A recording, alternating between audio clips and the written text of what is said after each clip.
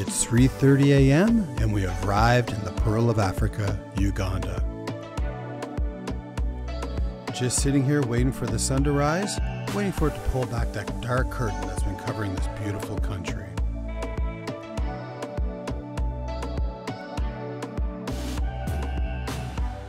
We've been here for about an hour now and have already experienced lots of wildlife.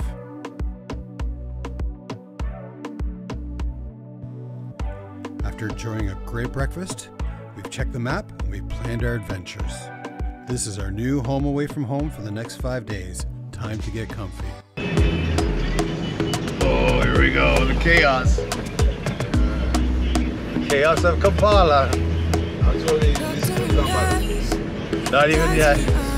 Outskirts of Kampala. Yeah. Massive chaos over us.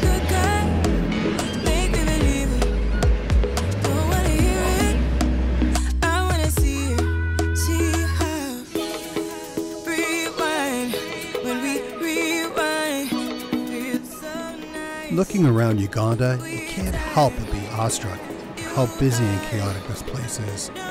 We're not even close to Kampala, the capital city, which is supposed to be crazy busy. I've heard a lot of people compare it to big cities like in India. Arafat, our safari leader and escort, has informed me that we will not be going to Kampala and bypassing it completely, just so we can avoid unnecessary traffic. We have about a 7-hour drive to get to our destination at the Queen Elizabeth National Park. Don and I have been traveling for over 26 hours now, so we might have to sleep through this drive.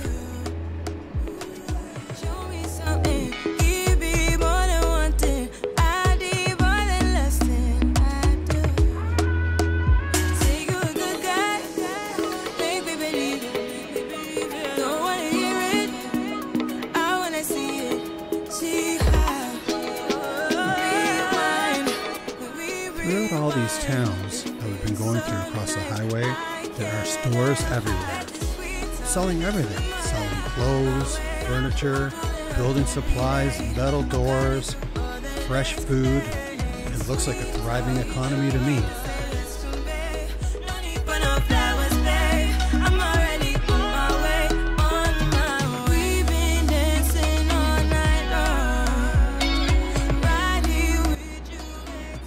You can definitely sense that there's a strong sense of community here amongst the people in Uganda.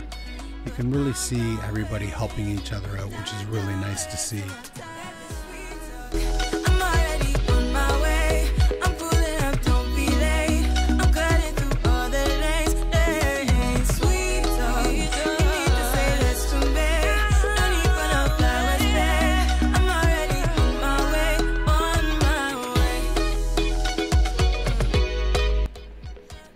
Boy, just after a couple hours, and what a transformation.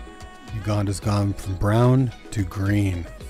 Boy, is it ever green. Just gorgeous.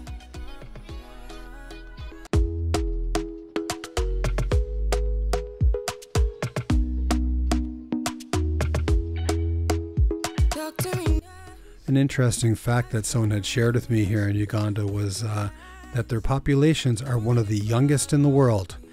And after being there for a week, it makes sense. And boy, there is a lot of kids. I mean, a lot of kids. But who doesn't like kids?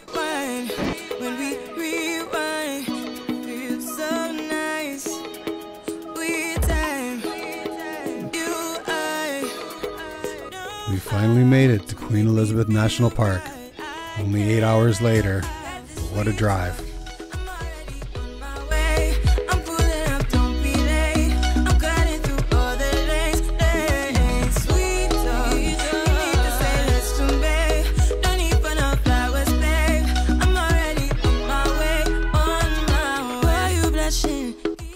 Just taking in this gorgeous view from our balcony here in Pumbaa Safari Cottages.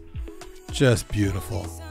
Even though they say this is a budget accommodation, we didn't find anything budget about it at all. It was beautiful, the beds were great, and the views, unbelievable.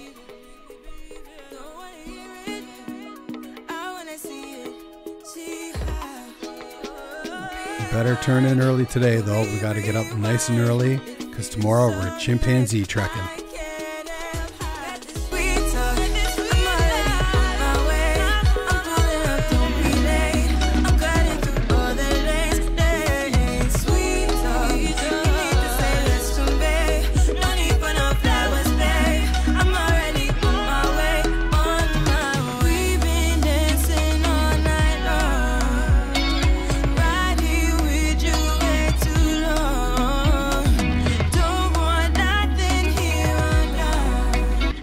quite the sight to see when you're up really early in the morning and seeing all these kids getting ready for school. And you can tell school's not close. I'm sure these kids walk miles every day. I guess that's what happens when you don't know any different. It's just another day.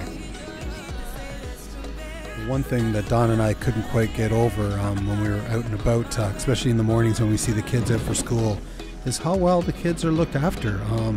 They have really nice sharp uniforms, white socks, like there's not a speck on them. It really is amazing. There's definitely a sense of community here, and they really do care about the kids, which is amazing.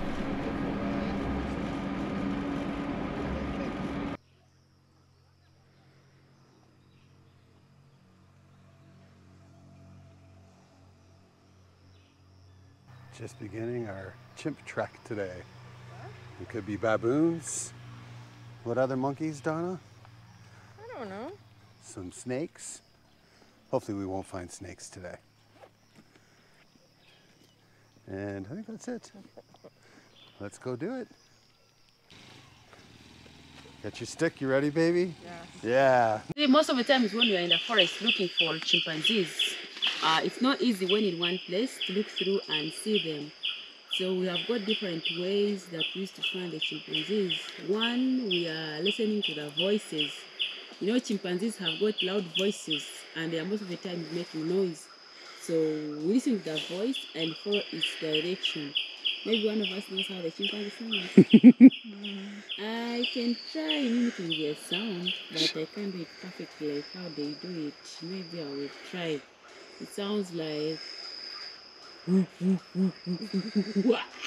it can always be Yeah. loud. Oh, wow. Yes.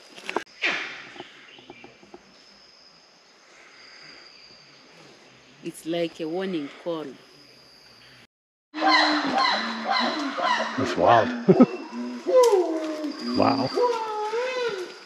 They're even banging the ground. They're gonna move again. It's all good.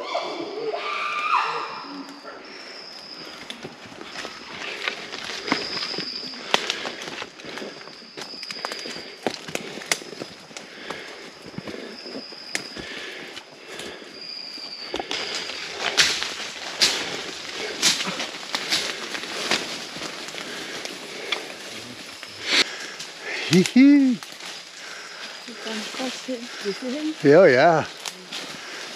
A couple up there. Oh, he's big. Oh, there's a big nest up there.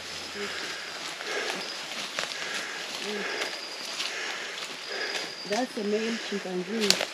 He's big. Yeah, a big male. Yeah.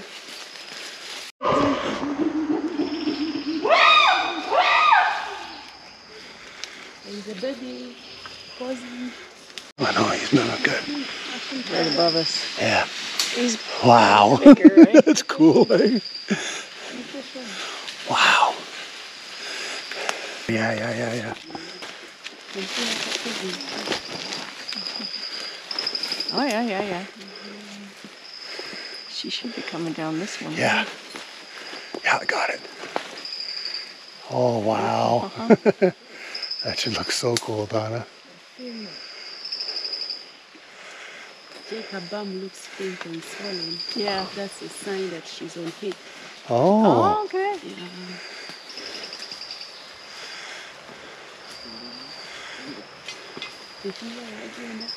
There's a couple up there now.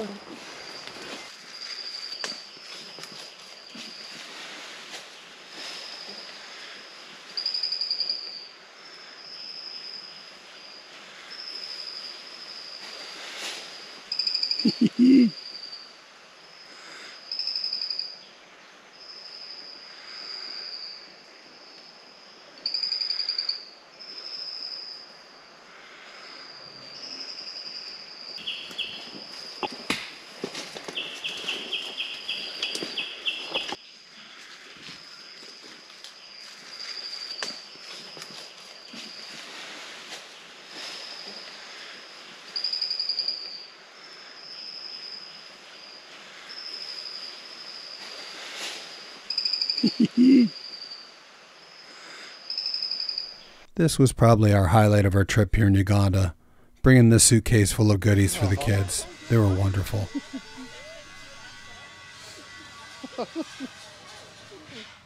I'm sure.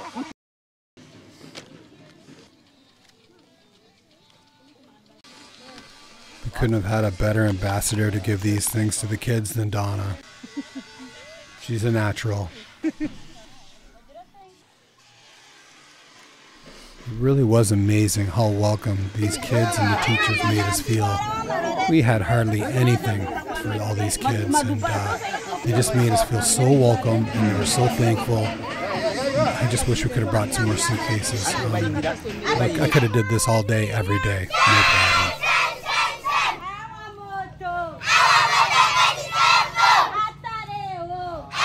Hey guys, you're on video. Say hello. Look, there you are, right there. You can see yourselves. Oh, look, see, that's you.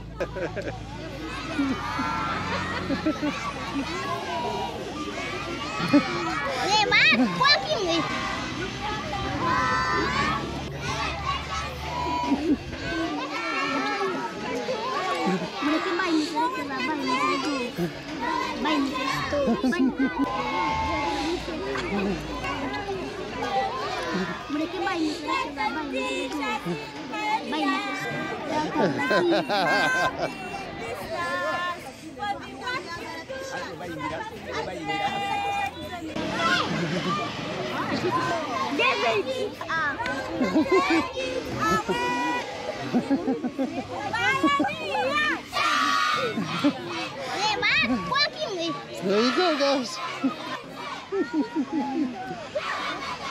These guys are on camera. Say hello, YouTube. Hello, YouTube. Okay, we gotta get going, I think, guys. There you go, guys.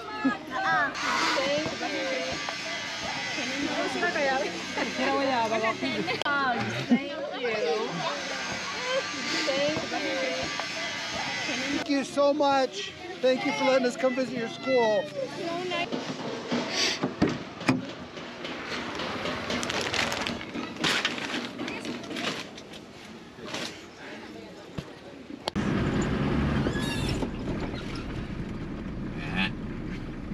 It's gonna look great on the GoPro. Hey, he's having a little pee, yeah? Using the bush bathroom. He has all the time in it. That's right. Don't scare me, I can pee when I want.